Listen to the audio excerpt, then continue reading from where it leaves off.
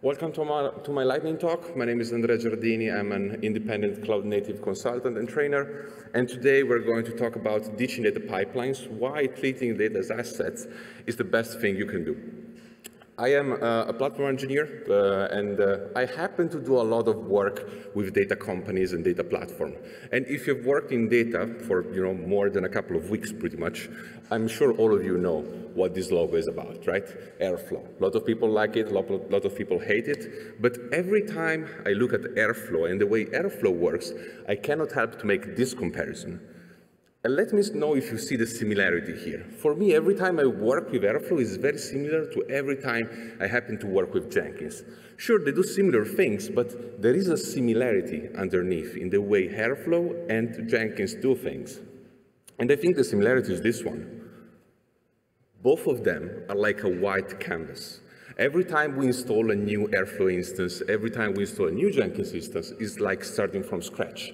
We start from like a white painting, and we need to get started and build things on top, on top, on top, on top. And now when you have a white painting, there are two things you can do. Two things can happen, only two. You're either an artist, and you can make an amazing masterpiece, or you can just figure out that, you're never becoming a good painter after all. The main problem that I see when companies use Airflow is that the Airflow focuses a lot on how data is built, on what's the process to bring the data from the source to a usable state. Instead, what I think should be the focus of a tool that works with data is to understand how data relates with each other. With Airflow, Airflow is a software that's been around for a long time, where data was just stored on disk or databases, pretty much.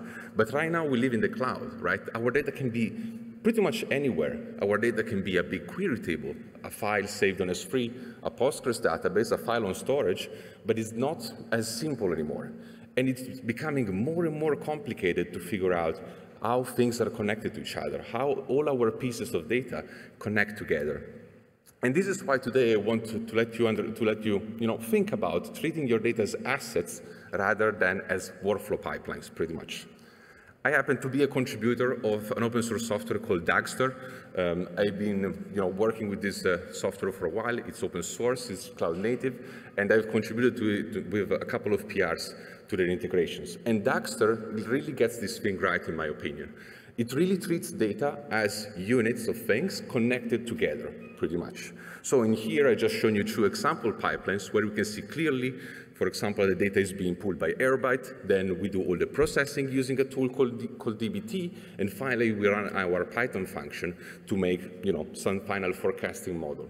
On the right, the same thing happens, but right now we are using Fivetran for ingesting, DBT to modify the data, and finally we use a TensorFlow model to predict the orders, for example. And look how nice it is. The lineage here is so clear. It's so easy to understand how data connects with each other. And all this comes out of the box just by writing Python. You just need to import, return data from a function, import it in another one, and all this thing you will get all this thing out of the box. Another thing I really love about Dagster is that it's a tool that is cloud native first. With Airflow, it was always like a big hack to figure out how to run your pipelines locally. With Airflow, it's really complicated. Dagster, instead, what it does is abstracts things that are not needed to let you focus on the pipeline. So I/O managers is a great example. Are you running your pipeline locally? Well, then you're using your Docker daemon and your local storage.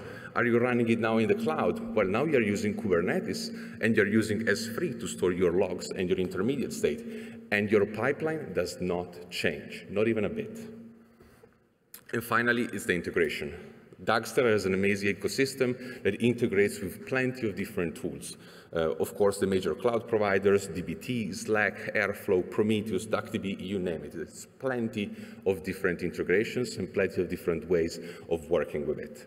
So if you want to know more about Dagster, you can check out dagster.io. My website is andreagiardini.com. I will be around the whole week, and I will be more than happy to understand your strategy around building data pipelines, about building data assets, hopefully, in the future.